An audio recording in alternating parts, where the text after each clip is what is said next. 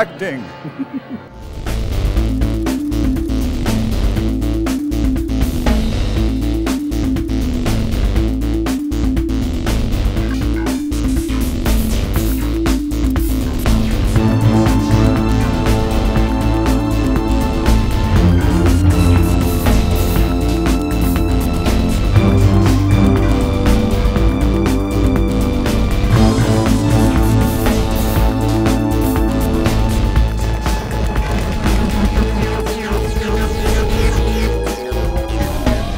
Star Trek versus Star Wars, the eternal debate between the sci-fi fans. Let's look at the history of these two companies. I'll do a bit more focus on the movies, but ignoring the TV series outright would be a massive disservice to Star Trek. Star Trek stinks! Yeah, live long and suck it!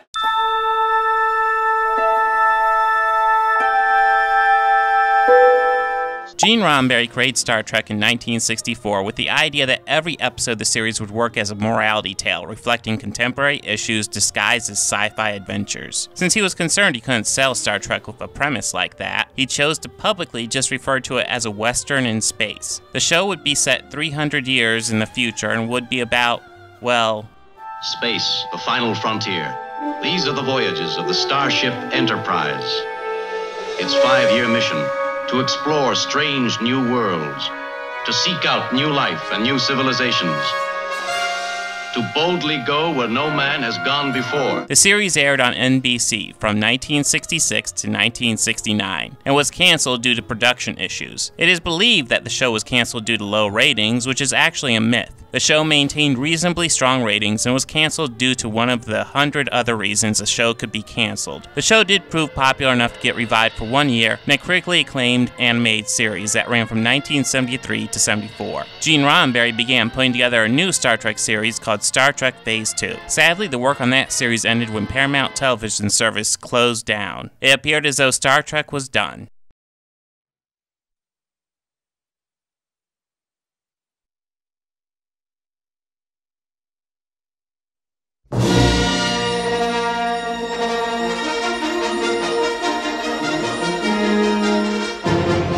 After completing American Graffiti, George Lucas began work on Star Wars in 1973. He based a lot of the story on the 1936 Flash Gordon serials. 20th Century Fox picked up the film. Lucas founded Industrial Light and Magic to create the special effects specifically for this movie. The story would be a traditional hero's journey, where Luke Skywalker gets a call to go against the evil Empire and the menacing Darth Vader. Released in 1977, Star Wars was a huge critical and financial success, earning $775 million worldwide. And becoming the highest grossing film of all time until it was dethroned by E.T. in 1983. With the success of Star Wars, Paramount and Gene Roddenberry took the pilot for Star Trek Phase 2 and turned it into Star Trek the Motion Picture. The film was bogged down with production issues that Paramount blamed on Roddenberry. It featured the original crew going on a mission to save the Earth. It was highly criticized for being too slow moving. Still, it brought in more than enough money to compensate for the budget and to show that fan interest in the Star Trek brand was still extremely high. The Empire Strikes Back, the sequel to Star Wars, was released in 1980. This time, George Lucas took a backseat, only working on the story, hiring Lee Brackett to work on the screenplay and Irving Kershner to direct. After Lee Brackett's untimely death, Lawrence Kasdan was brought on to finish the script. Kershner was an interesting choice to direct since his previous work was focused more on characters and less on grand-scale stories. The movie wasn't as big a hit as the original, which really didn't mean much since it still made a huge amount of money. Many consider this the best Star Wars movie to date. In 1982, Star Trek was back with Star Trek: The Wrath of Khan. Like Star Wars, the sequel had a different director. Unlike Star Wars, it was not by choice. Paramount forced Gene Roddenberry out in favor of Harve Bennett, whose previous work was mostly in television. When asked if he could produce a Star Trek movie for less than $45 million, Bennett replied he could make 5 movies for that price. Nicholas Meyer was brought on to direct, and the film proved to be a success, bringing in nearly as much as the first movie, while only costing a third as much. Unlike the first film, this one was met with solid reviews. A year later, the third and final before a time, Star Wars movie was released. It was originally titled Revenge of the Jedi, but then was changed to Return of the Jedi because Lucas felt revenge was not a Jedi concept. The movie was filmed under the title of Blue Harvest to hide the film's production. Lucas had a bit more of a hand in this movie, co-writing the script with Lawrence Kasdan. The movie was directed by Richard Marquand. Lucas hired Marquand after seeing his film Eye of the Needle. His career was cut short when he died of a stroke in 1987. Due to Marquand's inexperience with special effects, Lucas frequently worked with him on set. This was, again, less successful than its predecessor, but was still a long ways from being a flop. Though the reviews weren't as positive for this one as they were for the previous two, they were still very good. In 1984 and 1986, Star Trek released 2 more sequels. Leonard Nimoy had planned to quit the series, but was lured back with the offer of taking the director's chair for both Star Trek III, The Search for Spock, and Star Trek IV, The Voyage Home. While Star Trek III didn't do as well as its predecessors, it still came close, and Star Trek IV proved to be the most successful film in the franchise yet. Star Trek returned to the small screen in 1987 with Star Trek The Next Generation. The spin-off was set about 100 years later than the original series and featured a new crew. Space, the final frontier. These are the voyages of the Starship Enterprise. Its continuing mission, to explore strange new worlds, to seek out new life and new civilizations, to boldly go where no one has gone before. It lasted for 7 years, far surpassing the original series run, and did something most would consider impossible. The original series had made the characters of Kirk and Spock common household names. The Next Generation did the same for the characters of Picard and Data. The big screen journeys of the original crew didn't end. In 1989, Star Trek V: The Final Frontier was released, this time helmed by William Shatner. The film was loosely based on one of Gene Roddenberry's old ideas for the first Star Trek film. The crew goes on a search for God, which could have been an interesting premise, but production issues and a Kirk-heavy script at the sacrifice of almost every other character made this the least successful Star Trek film on all levels. Many of the actors wanted to leave the series at this point, but after the poor reception of Star Trek V, they were all tempted to return for 1991's Star Trek VI: The Undiscovered Country, in order to give the series a proper outro. Nicholas Meyer returned to direct this final film to feature the original cast. Gene Roddenberry saw an edit of the film before his passing and reportedly showed disapproval with what he saw. The film played as a mystery with a heavy political backdrop that was mirrored by the real-life issues between the United States and Russia. The film was much more successful than The Final Frontier on all fronts. In 1993, Star Trek The Next Generation got a spin-off with Star Trek Deep Space Nine. Instead of following a ship as it journeyed to different planets, this series would focus on a space station near the first stable wormhole. The show has a large cult following, many calling it the best of all the Trek series, and while it was still a very successful show lasting 7 years, it failed to have the same cultural impact as the original series and The Next Generation. The desire for more Star Trek feature films was strong, but most of the original cast was ready to retire. It was decided to end the Next Generation series and begin putting that cast in the movies. Star Trek Generations was released in 1994. The 3 cast members of the original series that wished to continue making movies made an appearance in this film. The film did fine at the box office but received very poor reviews. The next year came Star Trek Voyager. This time the premise was about starships stranded 70 years away from the Federation at maximum warp. The show lasted for 7 years like TNG and Deep Space Nine, but has less of a fan base. Plenty of people felt it was fine, but almost no one would say it was the best Star Trek series. The Next Generation cast got their second movie in 1996. The film does its own version of the Wrath of Khan, forcing the captain to come under fire from an old nemesis, only with a twist. Instead of a villain going on an insane bloodlust revenge, it's Picard. First Contact proved that the film series with the Next Generation could be viable and was the most successful Star Trek movie to date. In 1997, Star Wars saw the release of the 20th anniversary special editions to theaters. The trilogy was released with improved special effects and computer graphics. While the fans were excited to see the movie in theaters again, their response to the editions was mixed at best. It wasn't helped that George Lucas refused to release anything but these in digital form. For a limited time, DVDs with the original versions of the movies were available, but those didn't have any type of remastering added to help the older picture. Those versions were also released with black bars encoded on the top and bottom, further degrading the picture quality and making the picture extra small on HD TVs. In 1998, Star Trek Insurrection came out. Everyone was excited to see where the Star Trek movies would go after First Contact, and it ended up going in the direction of a 2-hour episode, and not even a particularly good episode. While the movie did fine at the box office, it was a clear decline from First First Contact. Star Wars Episode 1 The Phantom Menace came out in 1999 with huge fan anticipation. The film had what were at the time some of the best computer animation ever seen, and even featured the first fully computer animated character. The story of the prequels would be the origin of Darth Vader and the Empire. The film received the worst reviews of any Star Wars movie so far, but with anticipation as high as it was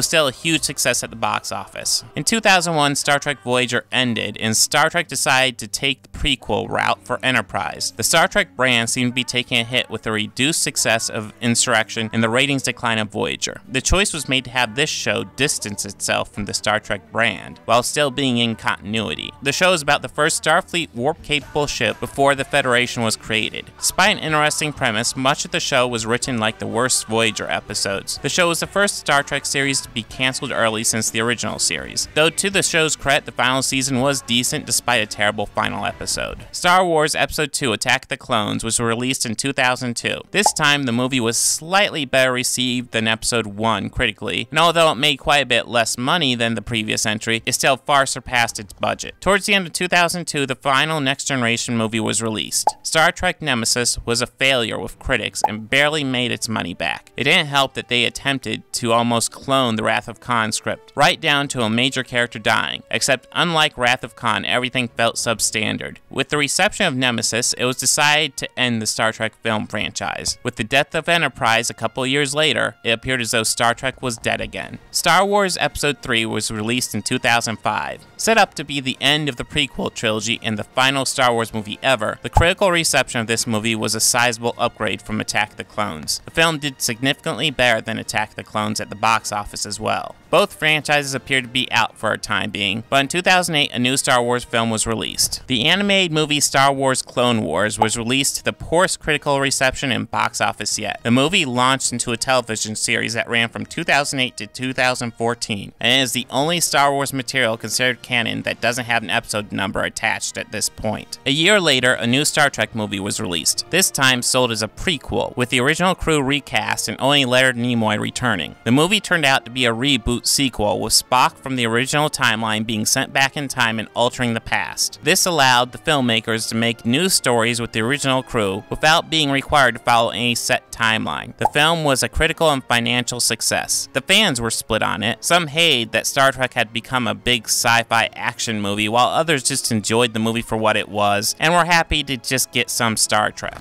George Lucas always held on to the Star Wars franchise with an iron fist, so it came as a shock to everyone that he sold the brand to Disney in late 2012. Disney declared that only the previous 7 theatrical movies and the Clone Wars series would remain canon. Everything else was considered non-canon. They made plans to start building on this. In 2013, Star Trek Into Darkness was released, and it was again a critical and financial success. The fans were even more torn on this one for how it copied moments from Wrath of Khan and how McCoy apparently is able to cure death at the end. The movie is fast-paced enough, so it is possible to ignore the problems and have fun with the film, but Into Darkness does fall apart under any scrutiny. In late 2014, Star Wars Rebels came to TV and was the first part of the new Star Wars canon released. With a bunch of new movies in the planning stages, it appears as though Disney is trying to put together a Star Wars cinematic universe. Star Wars The Force Awakens hit theaters in December 2015 to critical and fan acclaim. Its box office was record-breaking, almost becoming the first movie to hit $1 billion in the United States alone. There was also backlash to the film from a very vocal few who felt the film covered too much familiar ground, largely covering a story similar to the original film and borrowing elements from The Empire Strikes Back and Return of the Jedi. In July 2016, Star Trek Beyond was released, celebrating the 50-year anniversary of the first airing of the TV series. Critics and fans loved the movie. However, general audiences showed a disinterest. Despite this, plans for a sequel went forward.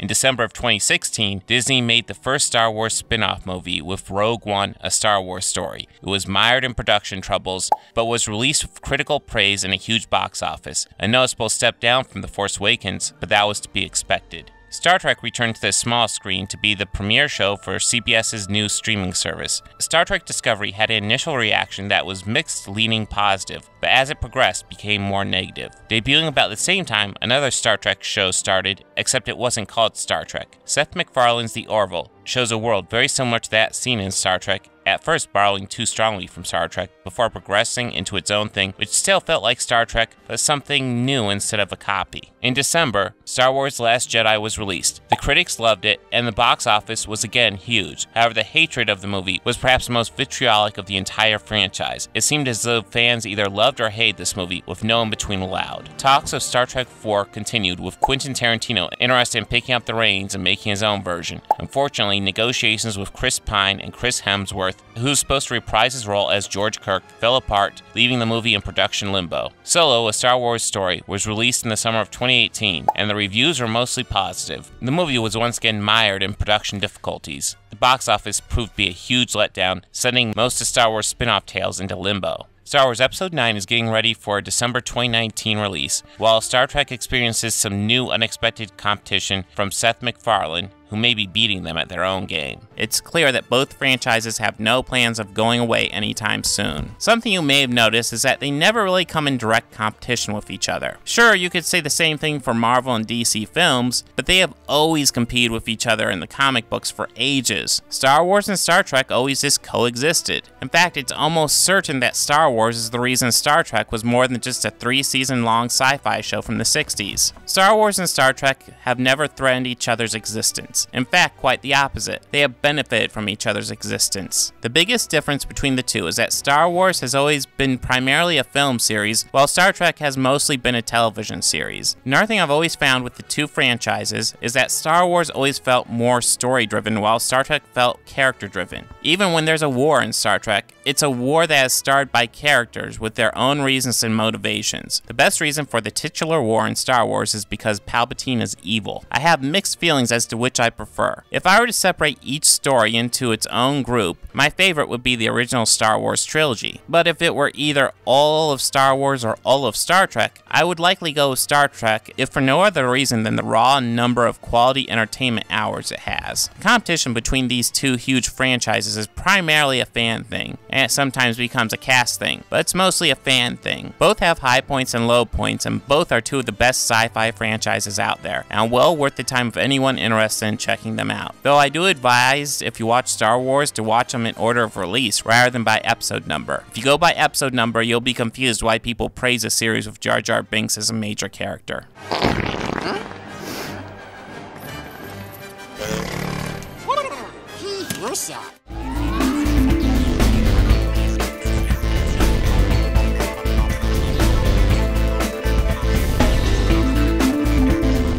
Hey, if you like this video, please make sure to hit that like button and go ahead and subscribe. That helps me out a lot. And if you really love this video, consider visiting my Patreon page.